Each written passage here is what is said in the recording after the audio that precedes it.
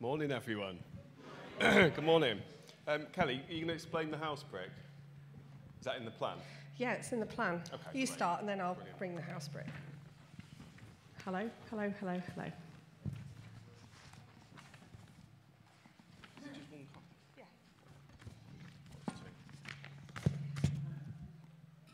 Morning, everyone. It's great to be here with all of you this morning. And thank you for that kindness, Claire. This is our last proper certainly our last one together as a couple. We'd really love you to come along. Please do invite your friends. Don't worry about space. We'll fit everyone in. Next Sunday, 3 o'clock, there isn't going to be a morning service here, but we're going to be having our final service here, the two of us, next Sunday, 2nd of April at 3 p.m. So nothing in the morning, just at 3 p.m. We'd really love you to come. We count it as such an honour and a privilege to have been part of this church for the time we have, and we'd love you to come and celebrate with us. And this morning we're going to, having a bit of a tag team effort. It's kind of going to be a little bit, hopefully, funnier than the Chuckle Brothers, but it'll be a little bit to me, to you, to me, to you, okay? I love the Chuckle Brothers, actually. They're brilliant. And we're going to be looking back at our time at Life Church Lincoln and through the eyes of some of our favourite songs, just to bring a little bit of humour into things. Some of those songs won't, I feel a little bit embarrassed are in there in a way, because they're either to Kelly's choice or they're just a bit of a cheesy one, but they kind of fit what we're trying to say. But they hopefully fit what we're trying to say at that very moment. And the title of our message this morning is But God.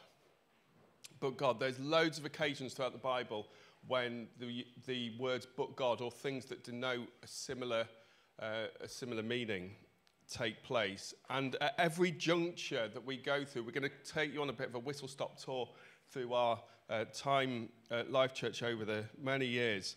And we want to look back and we want to thank God for his direction, his help, his faithfulness, his love, his grace, his mercy, and so many other things. It was like when Claire was saying this morning at the very start of the service about the names of God. There are so many names of God, and there are so many different particular things that we have to be thankful for. And part of the reason we want to do that is we don't want to be nostalgic so much as we want to look back and thank God for what he's done. But I hope it will stir your faith, whether you're here in the building, whether you're watching live online or watching back later on. I hope it will really stir your faith wherever you are right now. When you look back and you see how much God has done, you can say, do it again, Lord. Do it again, Lord. We need more. We need you, and we want to believe for even more as we move into the future with you. And I'm going to tell you about the rock. As we were preparing this message, we've looked back over the last 20 years of our lives, and I've been through 100 journals probably that I've kept over the years. But as we were worshipping this morning in the prayer meeting before we started, I was reminded of 1 Samuel 7, where it says, "Then Samuel took a stone and set it up, and he named it Ebenezer, saying, 'Thus far the Lord has helped us.'" So I've brought you an example. In the Old Testament, we may have had a rock of help, an Ebenezer, but today we're going to, in the flesh, kind of share with you the way that God has helped us over the last 20 years. Yeah, so looking back to, we were going to start 2003 when Kelly and I got married, but I thought it'd be even better than that to look back to 96 years before that, in 1997. I never thought as a tender lad in 1997 that I'd be married 6 years later, and yet there we were. This church was actually planted from a church that was then known as New Life Christian Fellowship in Lincoln. It's now known as a Life Church. And it was planted with my father as like the founding senior pastor, and he had a number of other really wonderful, helpful people who came alongside him as leadership team, including Bill Toynton, who's here today, and Jackie McAlevey a little bit later, who's here today as well. Loads of other people have played such a wonderful part over the years. And and I'm going to be really honest here, for many years I've kind of oscillated from being actively involved, where Bill taught me to set up the entire sound desk myself and break it down again. But I oscillated between that and kind of being very much, I never kind of spent long periods out of church, partly because my dad would have just made my life not really worth living, so it wasn't really worth it. I told you I was going to be honest, didn't I? And so I kind of went from being really involved to being like very much present in body, but not very present in spirit. Kelly and I married at the tender age. We were both 19. You turned 20 about 2 days later, didn't you, while we were on honeymoon? In 2003, so you can guess our age now, if you don't already know. We had our daughter Bella when we were 20. And for a few months after our marriage, we got a little bit firing as we were like, no, we need to go our own way.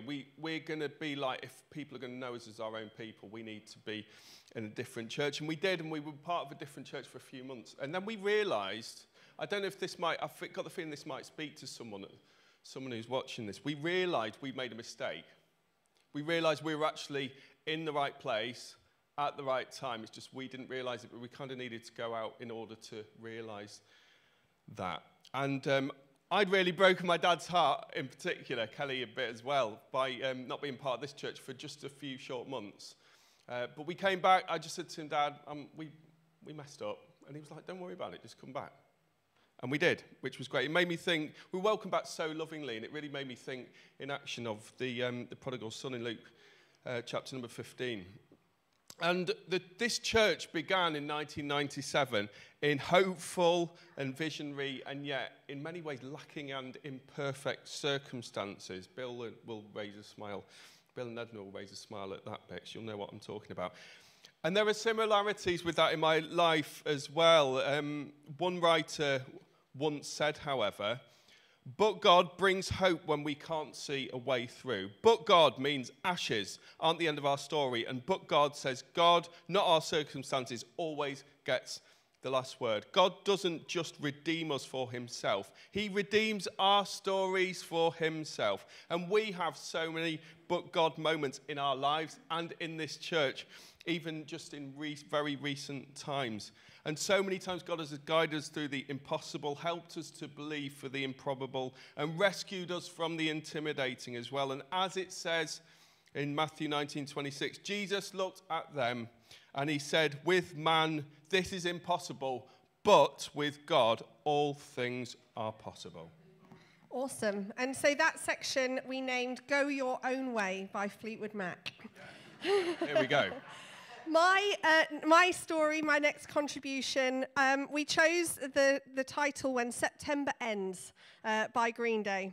And it's because I just wanted to tell you a story that I had really only given my life to Jesus at the beginning of 2003.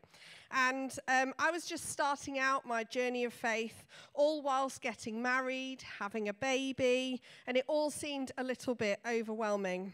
And at times I was questioning, well, how do I pray? If I find the time to have a quiet time with this baby, what does that even look like? How do I read my Bible? At the time as well, James was in church, but he wasn't in church, if you know what I mean. He came, but he wasn't really paying attention. So sometimes it all felt a little bit isolating.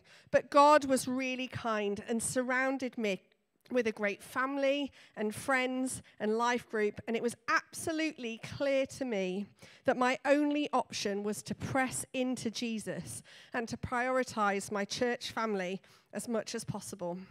When you have small children, it can feel really isolating.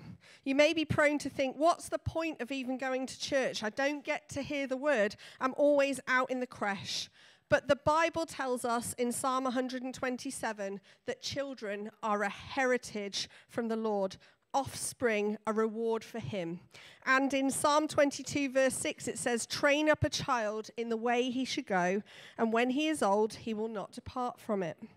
These years that we sow into our children, when we demonstrate that we prioritize Jesus and his church, and our children get to experience the preciousness of children's ministry, are so important.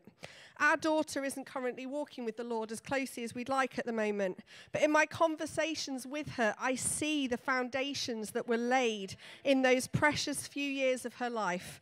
And you know, with modern technology, it's always possible to catch up in the week, which is awesome. And even in those days, you could get a recording on a CD. It was good. Or a tape. I'm not quite that old. It's It's very easy to want to skip forward these years and say, wake me up when September ends. But God uses this time and nothing goes to waste. If you're in this position, I encourage you to keep going. And if you see someone who's in that position, why not consider how you can help and support them? After all, we're a family, aren't we? And I'm going to continue to our next phase. So we're around 2008 now. And I've called this What's My Age Again by Blink-182. You can tell what music we listened to when we were growing up. As a Christian, it's so important that you surround yourself with godly people and find encouragement in the body of Christ. It helps us to be encouraged, to be held accountable, to grow in the knowledge of the Lord, and to become more like Jesus. I'm doing a study at the moment in 2 Chronicles, and there are so many examples of where poor company corrupts good kings. I was reading only on Friday of Joash, a good and faithful king of Judah who was supported by a wise priest. And when the priest died, Joash ended up in the wrong crowd, listening to the wrong voices, and they led him astray. And he had started so well, but he ended his reign worshipping false gods, murdering a prophet of the Lord, defeated and injured in battle, and being murdered in his own bed by his own men. One of the amazing ways in which we can surround ourselves with godly, good people is to be in small groups, or families as we call them here. I was in the most amazing life group when I first joined Life Church, with people who were at varying stages of their faith, and there was a wealth of experience, and it was edifying. I was still in my early 20s, a relatively new Christian, but I found myself in a position where the leaders of the group were moving on, and the group might need to fold. I felt this sort of holy frustration come over me. I didn't want the group to fold, and I didn't see anyone else who was willing to stand up and take the charge. And I was sat on the sidelines going, come on, who's going to do something about this? I felt that Jesus was asking me to be bold and to step up to the plate. But all I could do in my own mind was disqualify myself. I'm too young. I'm not knowledgeable enough. There must be someone better. Hence why I've called this section What's My Age Again? But God impressed it further and further into my heart over a period of a couple of weeks. And as I was praying and seeking him, he gave me a scripture, which you'll all be well versed in, I'm sure, of 1 Timothy 4, verse 12. Don't let anyone look down on you because you are young, but set an example for the believers in speech, in conduct, in love, in faith, and in purity. And also 1 Corinthians 1, 26 to 31, which says, brothers and sisters, think of what you were when you were called. Not many of you were wise by human standards. Not many were influential. Not many were of noble birth. But God chose the foolish things of the world to shame the wise. God chose the weak things of the world to shame the strong. God chose the lowly things of this world and the despised things and the things that are not to nullify the things that are, so that no one may boast before him. It's because of him that you are in Jesus Christ, who has become for us wisdom from God. That is our righteousness, holiness, and redemption. Therefore, as it is written, let the one who boasts, boast in the Lord. As I stepped into this role that I felt wholly unprepared for, I knew that I had to rely on the power of the Holy Spirit, and that any success I had was not a result of my ability. My obedience, yes, but not my ability, because it is God to whom I must give all the glory. Our weaknesses are made perfect in his power. And I want to encourage you that when you hear the call of God on your life, be obedient and do what he's asking. Think not of all the ways in which you are weak, but in all of the ways that he is strong. Put your trust in him and let him lead you. Amen. Amen. Just a brief intersection from me. 2009, I was asked by my father to go to Portugal with him for a long weekend. Thought, oh, fantastic.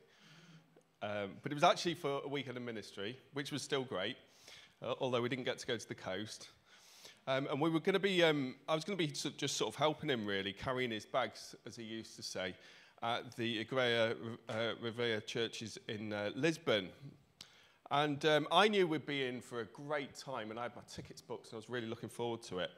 But just before, Kelly, if you cannot laugh in this section, then I will give you £5, okay? She won't be able to do it. Just before we went, I had an accident. Some of you who were around at the time might remember it. I fainted and walked into a door frame and had a dental accident. So the song for this section is, "All I Want for Christmas is my 2 front teeth." Next slide, please. I kind of got it partly repaired, but I had to go to Lisbon with a massive, it wasn't just like one tooth at the back or something like that, right at the front. Very notable. So I was talking to everyone like this most of the time. Apart from one moment where I got really bold, my dad asked me to share something. I shared something from the book of James about consider it pure joy, my brothers, when you face trials of any kind. And I showed the whole church. I was like, I'm going to be bold. I'm going to show people how you might only be a little thing in some ways. But yeah, I was, whittle out a whistle. So this began kind of loads of dental work for me, and I had to go to Portugal with no front teeth, which was a shame. There was a guy in the church who actually offered to fix my teeth for me while I was there, and I was like, do you know what, I'll be all right, thank you. I don't know. This is quite crucial. I'll be okay for now. So this was, it was a kind of a difficult time, but I really enjoyed it. And there was something that weekend that even though I was I wasn't really at the place where I was taking real responsibility in church, but I know, especially looking back, that God did something. But God, he did something in me that particular long weekend in Portugal. And I look back now to my baptism verse, which I remember at the time thinking that's really strange and obscure, and yet I've seen it become more and more relevant the older I've got, and I believe that God kicked something into gear that weekend. It was from Proverbs 24:27, and it says this: "Put your outdoor work in order and get your fields ready. After that, build your house." I didn't think then that I had much of a future, especially within the church, the kingdom, church circles, things like that. But I think looking back, God had other plans. Well done for not laughing. I didn't laugh. Did she laugh? I No. wasn't looking at her. I was very well behaved. Drama student. She can manipulate her emotions. Yeah. So, I do. if you know me in any small way, you will know that I'm a drama queen. It's just a fact. I've loved acting and singing my whole life at school and at university. I regularly got opportunities to perform and often received really good feedback. And when I started coming to church, I loved worship music. And I was desperate to join the worship team. I excitedly joined the team as a backing vocalist and hoped to one day be leading worship for myself. Of course, I loved Jesus and I wanted to worship him. But there was also a part of me that was extremely prideful. And any kind of ministry gift that requires you to stand up in front of people, preaching, leading meetings, prophesying in the worship team, you're at risk often of pride creeping in. As time went by, I saw more and more people pass over me and get opportunities, and I started to be a little bit bitter. Has anybody ever been in a situation like that? What about me? Why aren't I getting these opportunities? Hence the title of this section is You're So Vain by Carly Simon. But one year, I was plagued with terrible tonsillitis. It had been a problem my whole life, but was now becoming a real area of weakness. And I found myself, in the most part, unable to sing. This caused me to have a bit of an identity crisis, because how could I worship if I couldn't sing? But God arrested me during this time and highlighted my proud heart. I went through a period of real repentance and began to appreciate the true joy of worshipping the Lord. I came to understand that worship was not just singing, but was an outpouring of our hearts and a submission of our lives in the everyday. And it is absolutely nothing to do with me and absolutely everything to do with him. This time in my life was revolutionary as I put my flesh to death and worshiped Jesus in spirit and in truth. I ended up having surgery to remove my tonsils, which was a blessed relief, and also how James lost his 2 front teeth. And I rejoined the worship team, this time with my priorities straight. I had a passion and a determination to lead people into worship. He could use me as he saw fit, and most importantly, I'd come to a place in my heart where he could not use me at all. And you know what? He did use me. We have our plans and desires, but God knows the right time and the right place for us to step into them. Normally, when we no longer hold on to those things as idols in our lives, and we are wholly submitted to him and his will. I'd encourage you in whatever skill or calling you have to seek God and submit yourselves to him, and remember that all the praise, all the glory, all the honor belong to him. Let's not get too full of our self-importance and get carried away believing our own press. Oh, it's still me. The next story I want to share with you, we think it was around 2011. Naomi and I couldn't get to the right date. But I'm calling this section Unintended, which is a Muse song. And this is because I want to tell you about the time that Naomi, my sister-in-law, asked me to go with her to Soul Survivor, which is a Christian youth event. She was taking the youth but wanted some help with cooking, basically. So I love helping. And I love cooking, so I thought, why not? Sounds great. And as I said my enthusiastic yes, I had no idea what I was actually signing myself up for, or the unintended consequences. But God did. We were in an evening meeting one night and sang that song, you know, Break My Heart for What Breaks Yours, which I'm sure we all sing flippantly and don't really think about the meaning of it. And then Mike Pilavachi came out and he said, let's pray and let's ask God to show us his heart and break our hearts for what breaks his. And in that moment, I had this overwhelming sense of love and compassion for our young people. And it was incredible. And it led me onto one of the greatest honors of my life, being a youth leader. I have loved and served the youth for well over 10 years, and it has been the most immense privilege to be a small part of their journey of faith. We can think that we're just being faithful and serving in something seemingly insignificant and ordinary, like cooking. But God has greater plans and purposes, and I want to encourage you to continue to serve as the Lord leads, no matter how small the task, and he will use your obedience not only to bless your life, but the lives of others. Oh man, that's brilliant. But God.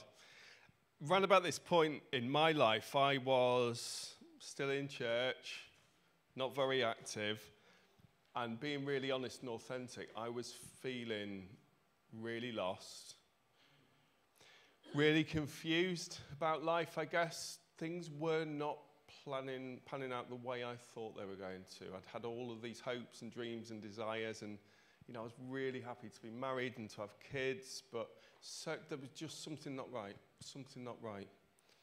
And from childhood, a lot of people had spoken prophetically about me going into church leadership and being a pastor and a preacher and things like that. But I didn't want to do it. I would rather do anything in the world, the most horrendous, disgusting, inconvenient job in the world. Partly because I saw how hard it is. I saw how tough it is. I saw what it did to my dad. I didn't want to do it. Can I just say at this juncture, churches at the moment are killing off. As in, people are killing church leaders. Don't let the leaders in this church be the next ones because you've made their job so difficult. Please love them. If you need to say something, don't write them a nasty letter. Those days, please don't do that. Don't send a nasty email. Just go and talk and say, can I have a chat with you about this? I'm concerned about it. It's plagued me for years, and I got fed up with it. And I'm not going to miss that. And I'm determined that when I'm in church, in your position in the pews and not preaching, I'm not going to make life hard for leaders. Please love them. Sorry if that stings. Actually, I'm not sorry. I don't care. I want our church, the church leaders here, to feel, I love these people. And you know what? Yeah, we've got our challenges. Yeah, no, we need to do something about that particular thing. Please love them. You can be truthful. You can share an opinion. Please do it in love. And if you can't do it in love, don't do it at all. Okay? Thank you. I told my parents, I remember one particular afternoon, we'd come back from church. I was quite relieved to be back at their house, to be quite honest. And we were prepping lunch together. And I said something, and my mum just said, oh, James, you're so pastoral. You should get working with your dad.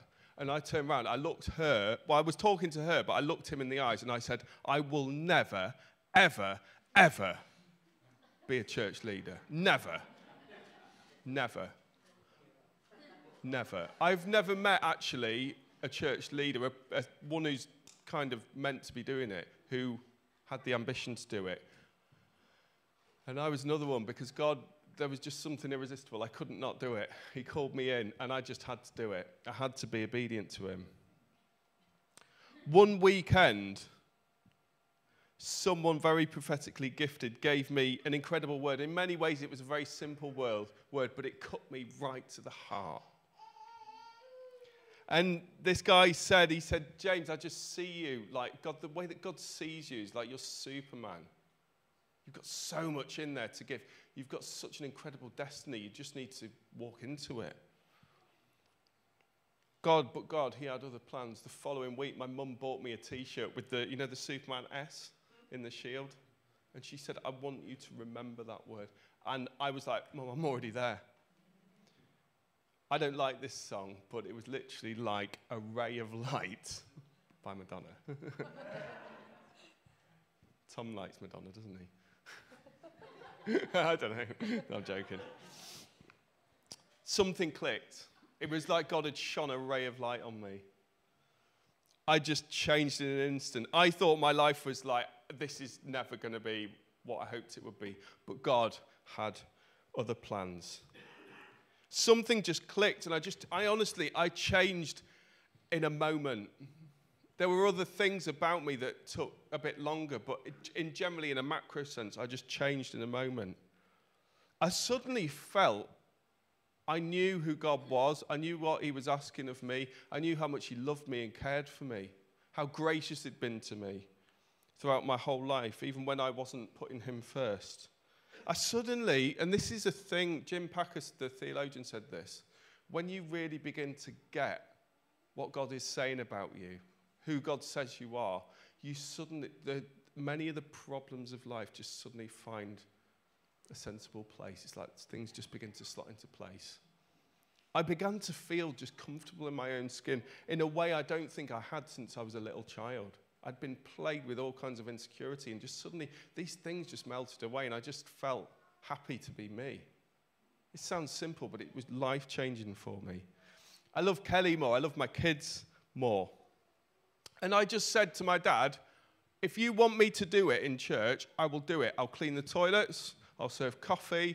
I'll marshal in the car park if you need me to. I'll help Bill T with his drainage rods even. Actually, I don't know if I went that far, because Vic got there first. You were already down the drain, weren't you? I couldn't find you. I said, I'll cut the grass. I'll do anything. I just want to serve God's people. And I was happy doing whatever, because I just felt like I was home. If you're not serving God's people in some way, please just talk to Pete, talk to the office. They'll give you a job. If you're not currently doing something, you really need to do it. I just loved suddenly the sense of helping. I remember just beginning to get opportunities. I was kind of eager, but I didn't push myself forward. Began to get opportunities to start leading more meetings, got 1 or 2 opportunities to preach, which was massively scary for me because I hated public speaking.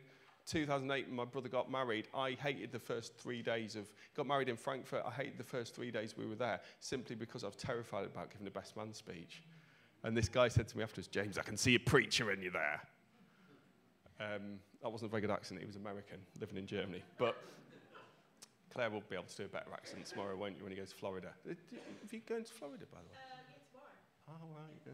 You've not mentioned it. I know. Yeah, I'm going to, I think I'm going to like Wisby tomorrow or something like that. I'm going to Scunthorpe. Yeah, I remember what it looked like, thanks. I remember at this time just feeling, I remember that summer Kelly and I went on holiday to France where her dad was living at the time, and he lived very close to the border of Spain, and we actually flew out Girona Airport, North Barcelona, didn't we? We had about a 2-hour journey to get back to the airport, and I just remember saying to Kelly, should we just pray for that 2 hours? Because I just feel like... Which was revolutionary, FYI. Yeah, I just never used to see things like that. And I just remember suddenly just thinking, do you know what? I'm so excited about the future for the first time ever. This ray of light had shone on me, but God, he had other plans. And then, 2014, disaster strikes. That same summer, actually, as Kelly and I were praying in the car, my father... William Prentice, he got sick on holiday. It was around about the time that we'd been away. And I got this call saying that he was really poorly. They'd been on the cruise and he had to go to the ship's doctor. Cut a long story short, he died from cancer in early 2014. He was only 60. And the cancer absolutely ravaged him. And it shocked a lot of people. It left the church without a senior pastor, and we had no kind of contingency plan. My dad would have thought that to have a contingency plan equaled a lack of faith. I would just say it's sensible planning, but there you go. When we had his funeral service in March 2014, the number of people, we had it at a live church in town, they were very kind and hosted us, and the number of people there, I was really shocked, because my dad was popular and a lot of people knew him. I think, though, the number of people there was also partly down to the shock that a lot of people had that he'd gone at the age he had. And just in the last few days of his life, the song for this moment is Blackbird by the Beatles. Because a few days before he died, he had very little strength, but he started to sing this song. And I can't now hear this song without feeling I just see it in a completely new way. I always knew the song, and I love the Beatles, but I hear it differently now. I can't hear this song without thinking of him. There were words spoken over the church over many years, and so many people in that time after we'd lost my dad, and I honour all of them, Bill, Jackie, Pete, others, we kind of got on and said, we had a defiance about us, and we said, we are not going to let this church die with my dad, because there are words spoken over this church. I was being passionate, not angry there, by the way. Some of you look shocked at me. This wonderful group of people came together to sort of lead the church together. Pete and I just suddenly got loads of time to preach. I remember saying to Pete, I feel totally ill-equipped for this, but where else would we ever get an opportunity like this? We were up the creek without a paddle, as my dad used to say, but God delivered us from despair to destiny. Amen. Partly because we said, yes, Lord, we will do it. What is God calling you this morning to say yes to? What is he calling you to say yes to that you don't want to do, but you know he's calling you to do? We kind of thought for a while things were getting better, and then disaster struck again. Disaster part 2. Yeah, it's hard to believe, but only 1 year later, we found out that James's mum, Alison, was also sick, and she died in March of 2016. I called this section Song 2 by Blur, because when it was happening, we couldn't believe it was happening all over again. It was like life was being played in repeat. After William had died, we'd all managed to regroup and go again, even though it was really hard. And life was just feeling like it was getting back to some sense of normality when we found ourselves back in the chaos all again. not just personally, but as a church. How could we survive this a second time? It was heartbreaking, frustrating, and exhausting. But God. Because during this time, it was incredibly hard to keep going and pressing forward, especially when dealing with such great personal pain and having to lead the church through it. But God reminded me again and again and again of his faithfulness. A scripture that kept coming to mind and I meditated on day and night was from Lamentations 3:21-26, and it says this: "Yet this I call to mind, and therefore I have hope. Because of the Lord's great love, we are not consumed, for his compassions never fail. They are new every morning. Great is your faithfulness. I say to myself, the Lord is my portion, therefore I will wait for him. The Lord is good to those who hope in him, to the one who seeks him. It is good to wait quietly for the salvation of the Lord." And as I pursued God and pressed in and waited on him and reminded my soul of his faithfulness, we bravely took steps into the future. Hour by hour, morning by morning. I once heard someone say, if you're hanging on by a thread, let it be the thread of his garment. In our own strength, it was not possible. But in God's strength, all things are possible. I want to encourage you that when things happen that are the realizations of your worst fears and nightmares, not only is God in them with you and for you, but as you press into him, he will give you the strength to persevere. As it says in Isaiah 40, "They who wait for the Lord will renew their strength." Be encouraged today. Whatever you're facing, he's with you and you can trust him. Amazing. Amen. Next section. I started working for the church as full-time in January, 1st of January 2015. And I was full-time as a staff pastor and then became lead pastor of the church in March 2017. And despite all the challenges we had personally and within the church, I loved it. And I felt like I was doing just what I should be doing with my life at that very moment, just where I was at. It was like, as the song says, I just couldn't get enough. God has never left nor forsaken me, even in my darkest moments. And he's always helped the church to keep moving forward. I was the guy, remember, who felt like he had no future, but God gave me dignity and destiny and a life that I decided to rededicate to him. I didn't have a lot of time for myself in the past. I didn't like the person that I was. But God began to speak something new over me. As as a young pastor coming through, I had so many obstacles. I had so many people who despite the pain we were going through, who loved and supported us, and so many people Christians these are, who in that moment, a young guy trying to make his way forward just spat poison at me. You're not good enough, you're too young. You'll never make it. And I reminded myself regularly of a few passages, but it includes 1 Corinthians 1:27. But God chose the foolish things of this world to shame the wise. God chose the weak things of this world to shame the strong. I don't know if you feel like that, if you feel weak and foolish. And if you do, then good, because God can use you. And it's actually the best state in which, when you're not relying on your own strength and your own intellect to move forward, because in God's plan, you can do anything. We're coming into land, just to give you some hope. I want to talk now about 2018, and I titled this "Never Gonna Give You Up" by Rick Astley. James looks a bit like Rick Astley, don't you think? Do the Astley roll? Yeah? Rick roll. I don't know. I can't remember. Yep.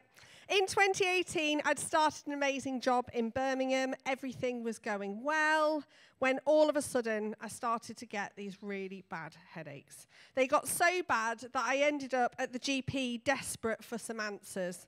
I genuinely felt, I know I have a tendency towards the dramatic, okay, but I did actually genuinely feel like I might die.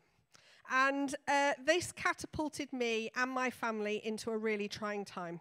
I was admitted into hospital with a suspected bleed on the brain. I was informed that it might be because of some increased intracranial pressure in my brain. I had to have multiple, very painful lumbar punctures and scans and all sorts of things.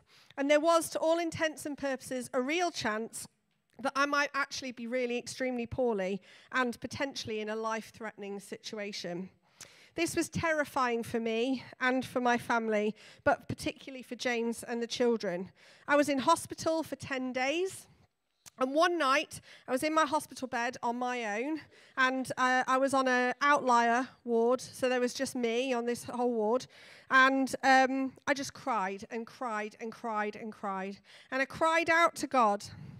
And I asked Jesus to save me in that moment. I was reading scriptures and was reminded of Psalm 73:26, which says, "My flesh and my heart fail, but God is the strength of my heart and my portion forever." And in that moment, I just praised God and worshipped him and thanked him for my life.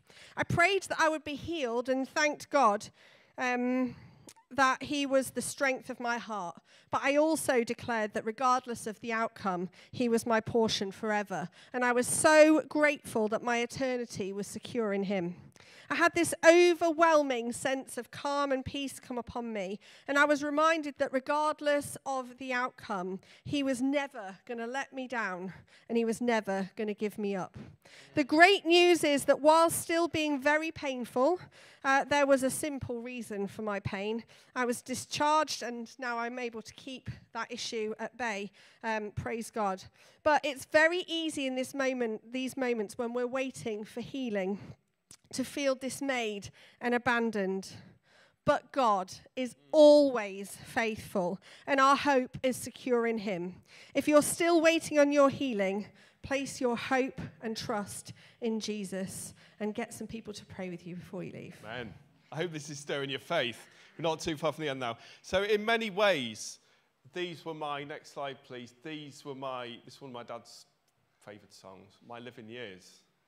Because as this song implies, if you know this song, I was kind of really going through a lot of personal pain, losing both my parents at quite a young age, as was my other siblings.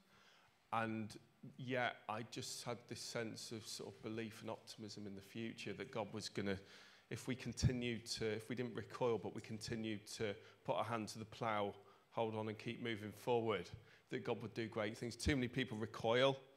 And I didn't want to be a shrinking violet. I was like, come on, we're going to see great things happen in the land of the living. We've seen some, we've had to show resolve for that. And there's one of the things that we really need in our world right now, particularly a lot of younger people, particularly people under, say, 45, 50. But all of us need it to an extent. We need resolve. We need a desire to persevere through the difficult times, to trust God through the rubbish, and believe he's the God of all seasons of life, the good and the bad. We've seen some great things in the church over the years. We've seen new people. We've seen new people come and added onto teams. We've got our own building within the last 10 years. I can't believe, I have to remind myself there was a time when we didn't have it. We've been able to strengthen our position as a church financially, been able to position our links and ministry within the communities that we serve. We've been able to continue to reach out and be a part of things locally, nationally, and abroad as well. God says this to the communities that we serve. He said it then, and he says it now. Romans 5 verse 8. But God demonstrates his own love for us in this: while we were still sinners, Christ died for us. And he wants you and I to respond and continue to respond and continue to give ourselves to him again and again and again by learning to love him and love his people, including the ones you don't like. The next section is taking us into 2020, and the year before that, 2019, word of a worrying disease began to spread from China and then into Europe, particularly Italy, I remember. I was never overly concerned about it. It's one of these things that will turn out to be a load of fuss about nothing. Really was, wasn't it? Real big fuss load of nothing. Billions of pounds and lots of lockdowns later. March 2020, we ended up in a national lockdown and locked out of our church building. Pete and I met up where all good pastors meet up in Wetherspoons, coffee only, a few days before the lockdown and said, we need to get, Pete's wise words were, we need to get ahead of the change curve. What do we need to do in case this happens? There's lots of rumours of lockdown. And we were soon in the point, thankfully we had plans to put into place, but we were soon in the point where we weren't legally allowed to gather. If we tried to gather as church, we could have gone to prison. Trustees could have gone to prison. I might say for Tom, maybe that's the best place for him. That's joking. Joking. He's not here, so I can... We did as much as we could. We did the best we could. I've never worked harder than I did during lockdown. For about 2 hours when we went to lockdown, I thought, do you know what, this might be like a little holiday. I can get some peace and quiet. And it was the hardest time of my working life. Really was. We did our best to do what we could to reach out as much as we could. We worked really hard to be reflective and learn lessons where we needed to how we could do things better. We began live streaming, first recording and then live streaming services. We got better at things, bought new equipment as time went on. And COVID was such a huge challenge. And we did our best. And God did some amazing, amazing things. When we were allowed to kind of come back into church services and gatherings in 2021, some people returned, some new people came. Some people didn't come back. Some people have never returned to any church. And it makes me wonder, what did COVID reveal that was actually underneath that veneer? I'll just leave that question hanging. It was hard, but as Elton John once sang, we're still standing. I'm still standing. 1 Corinthians 3 verse 6 and 10:13. Firstly 3 verse 6. I was reminded of these during lockdown. I planted, said the Apostle Paul. Apollos watered, but God gave the increase. And then 1 Corinthians 10:13. No temptation has overtaken you except such that is common to man. But God is faithful, who will not allow you to be tempted beyond what you are able. That's died now. I'm aware that we've been talking a while. We really are coming to land, but why don't you just wiggle in your seats? Just check you're all still listening to me. Yeah, that's good. Get yourselves a little jiggle on. I want to talk to you about the last few years, and it's called The Kids Aren't All Right by Offspring. Over the years, our children have faced many challenges, as in our actual children, with their health and well-being. Just in the last few years, we've faced serious mental health challenges, repeated dislocations of Alfie's shoulder, ongoing health conditions with his tummy, life-changing burns for Bella, and all the things that society can throw at our young people as a side order. As a parent, this can be extremely heartbreaking, worrying, and exhausting, hence the title, The Kids Aren't All Right. But many years ago, we chose to commit our children into the hands of God. Trust him with them, even when things looked hopeless. We took very seriously the challenge in Philippians, be anxious for nothing, but in everything, in prayer and supplication, with thanksgiving, let your requests be known to God, and the peace of God, which surpasses all understanding, will guard your hearts and minds through Christ Jesus. When you're tempted to worry about your children and bring that worry and concern to the Father. He knows what it's like to be a parent. Express your concerns to him and then leave them at his altar, and he will replace your worries with peace. This may sound a bit twee, but I promise it's the only option. Sometimes these prayers are through tears. Sometimes they look like spiritual battle. The amount of times I have paced in my kitchen declaring the goodness of God and his salvation for my children, and I've been angry and shouting and crying, that's okay too. So let's not think that this is just a nice, easy twee thing. But God hears our prayers. I've always been encouraged by the words in Jeremiah 31 where it says, "Restrain your voice from weeping and your eyes from tears, for your work will be rewarded, declares the Lord. They will return from the land of the enemy, so there is hope for your descendants, declares the Lord. Your children will return to their own land." We partner with God to do all that we can to help our children be safe and healthy and to walk with the Lord. But they have their own experiences and their own free will. So we must trust the Lord to look after them and protect them. Love your kids with all your heart. Do everything you can to steward them well and pray to the Almighty God, for he loves them too. But God.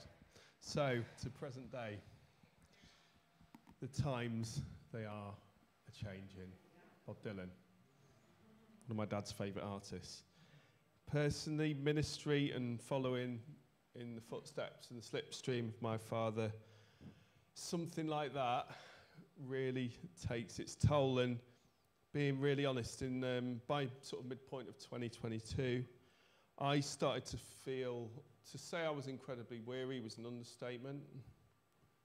I was shattered emotionally, physically, spiritually. And you okay? Yeah. I knew I needed to take some time off. Kelly and Pete had been telling me for months, and I was like, no, I'll be all right. He's stubborn. Yeah, stubborn as a mule. But I eventually cracked and said, okay. So, and I'm very grateful to the core leaders and trustees and our staff team and everyone who's helped out for this. And apologies again to Pete for dumping loads of work on you that you didn't need to do. That wasn't originally yours to do, but I knew I needed to take some time off. So November 2022 to January 2023, we had a sabbatical and intentionally kept a real distance from church things so that we could just relax, get refreshed. And we went into it thinking, well, we'll just get recharged for the next season that's ahead of us. And however, God, he had other ideas. We had a number of prophetic words over a period of time, and particularly during this period. And what we sensed through prayer and through reading scripture, we began to pick up that perhaps God was calling us onto pastures new. I'd had this feeling for a while that the church needed some change, the church needed to grow and mature into its next phase, and I just had this real sense that I wasn't, and I was okay about this, but I wasn't the character to do it, but it needed someone new, a different direction. And that became clear that that's what it needed, and this is what the church already has and is getting. We had some conversations as we got a clearer sense of things ourselves, and came to the conclusion that the times they were a-changing, and that God was moving us on. This is bittersweet, because it's bitter because I think back and I think of the history, I think of the times, I think of even just the streets around here that I drive around, and I associate the names of people who've lived on those streets, who've been part of the church, or have known in some way. I associate the locations that this church has met in. So even though we don't meet there now, I just think of them with such fondness and happy memories. That pioneer spirit to step out and establish a church in this area.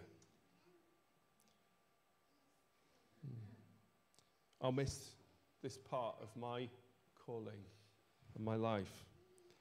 So these bits are in a sense bitter, but the sweet bit of the bittersweet comes when I know and I remember that whatever God asks of me, whatever God asks of you in your life, if it's hard or it's scary, or if it seems easy, if you're brave and you embrace what he's calling you to, You only get one life, and you need to choose who and what you're going to live it for.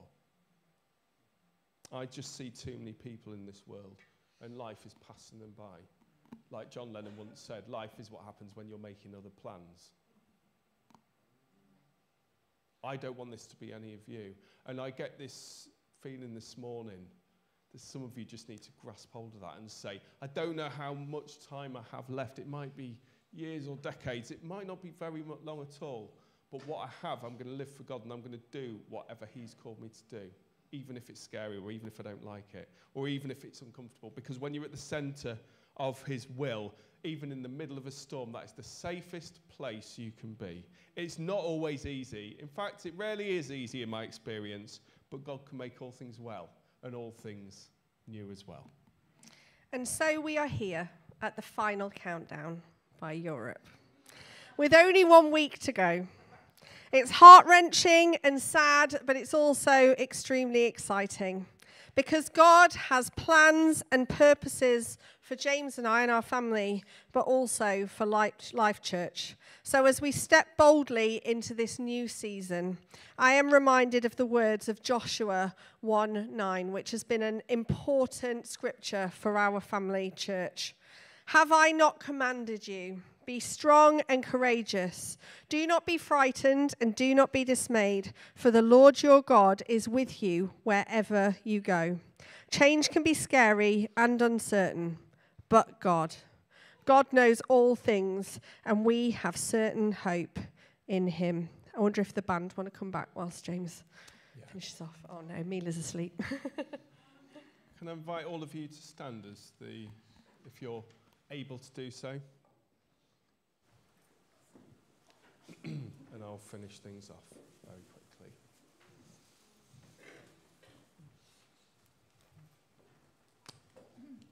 I want to say to all of you this morning, it's been our honour and privilege. It's been our honour and privilege to worship with you. And this, when I'm saying this, I'm saying a very general you. There's people who aren't even alive now who we've been with, people in other churches, people other parts of the country, parts of the world. It's been our honour and our privilege to worship with you, to believe God with you, to serve you, and see this church, this great church, which has a huge destiny, further established. As we move forward, we're doing so moving forward together.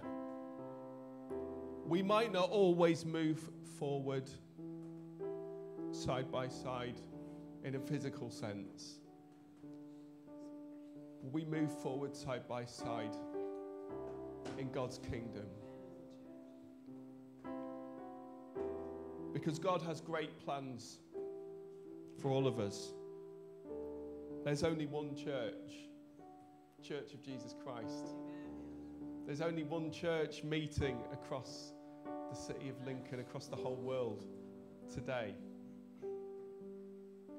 Just one church in many different locations and congregations.